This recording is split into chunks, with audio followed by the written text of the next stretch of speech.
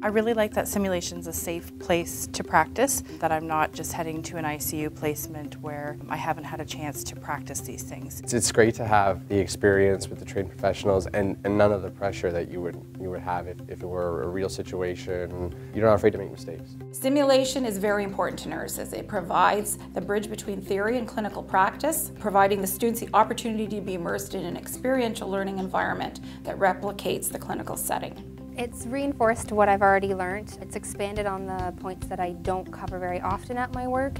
Nurses have to provide quick responses. They have to be able to utilize their decision-making skills, their complex skills, their assessments and their evaluations to provide very safe, competent care that will provide the best outcome for that patient. As somebody who works full-time, it's been self-paced and it's allowed me to get quite a bit out of it, more than I would have expected versus a classroom. I really liked that I could do it at my own speed. You know, in the middle of the night on a night shift, if I had downtime, I could work on my stuff. If it was an IT problem or if it was a question I had about an assignment, the professors were great at getting back to us right away. This program offers a flexible learning opportunity, enabling students to access continued learning despite location, shift patterns, or other commitments.